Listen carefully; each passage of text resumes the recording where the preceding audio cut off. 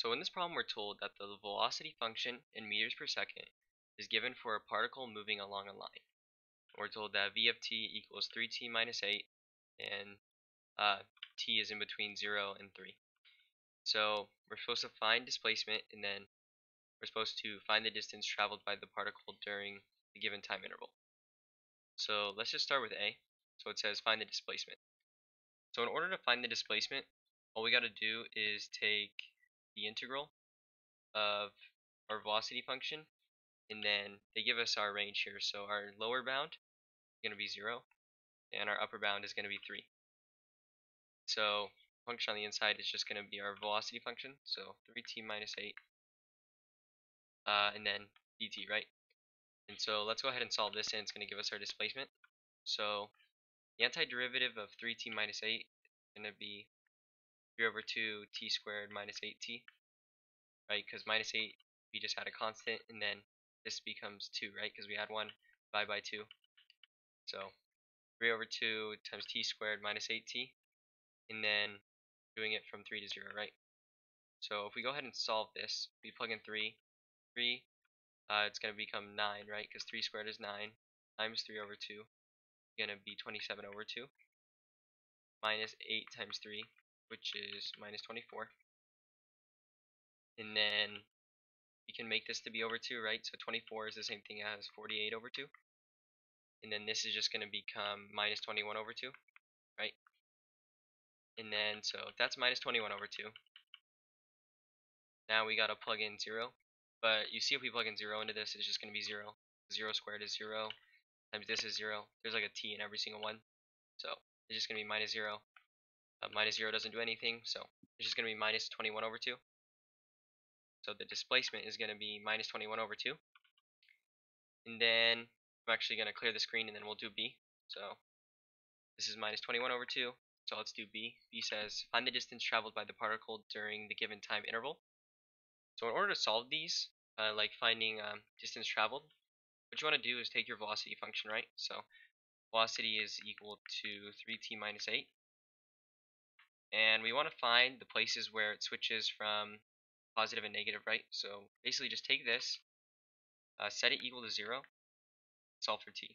So if we set it equal to 0, we're going to get 3t, 3t equals 8 divided by 3. So t is going to be equal to 8 over 3. And so we're going to need this in order to solve. So t is going to be equal to 8 over 3. Let me write that. T equals 8 over 3. And so now what we're going to do is create two different integrals. So one integral, and here's going to be our other one. And so what we want to do is start with our lower bound, right? So our lower bound is 0 in this. And then we're going to go all the way to the value in which we switch. And we just found that, right? So t, 8 over 3. So this is going to be 8 over 3. And then we go down to our next integral. So the lower bound is going to be where we switch again. So 8 over 3. And then our upper bound is going to be the maximum value, right? So 3. And then we just replace our functions on the inside. So 3t minus 8 dt, 3t minus 8 dt. And so with these two integrals, we're going to add them together. But the thing is, what you want to do is take the absolute value. We're going to add like the absolute value of each of the integrals. Because not every single one of them is going to be negative, but if they're negative, we got to make them positive because it's asking for the total distance traveled, right? So just like take the absolute value of these integrals when we solve them. So let's go ahead and actually solve them. So what is the antiderivative of 3t minus 8? Well, it's going to be 3 over 2 times t squared minus 8t, right? We just found that. And we're evaluating this one from 8 over 3 and 0. Then we're taking the absolute value of this, right? And then we're adding it to the antiderivative of this one is going to be the same thing, right? 3 over 2 times t squared minus 8t. We're evaluating this one from 3 to 8 over 3. So let's go ahead and solve these. So if you plug in 8 over 3 into this, it's going to be 3 over 2 times 8 over 3 squared. This is going to become 64 over 9, right? Because we square both of the numbers. And this is minus 8t times 8 over 3. 8 times 8 is 64, so it's just minus 64 over 3. And then 3 times 64 is 192. And then 2 times 9 is 18, so it's 192 over 18. So I'm going to make this over 3, right? So if I divide this by 6, right, because we're doing 192 over 18 minus 64 over 3. If I divide this by 6, 192 divided by 6 is 32. So it's 32 over 3 minus 64 over 3. And so if you go ahead and do that, it's going to be equal to minus 32 over 3. So when we plug in 8 over 3 into this, we get minus 32 over 3.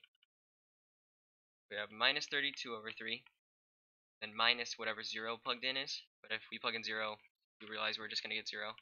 So it's just minus 32 over 3 minus 0, which is just minus 32.